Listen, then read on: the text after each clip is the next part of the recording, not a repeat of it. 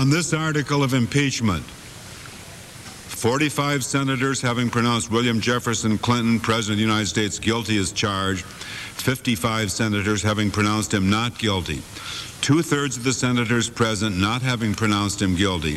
The Senate adjudges that the respondent, William Jefferson Clinton, President of the United States, is not guilty as charged in the first article of impeachment.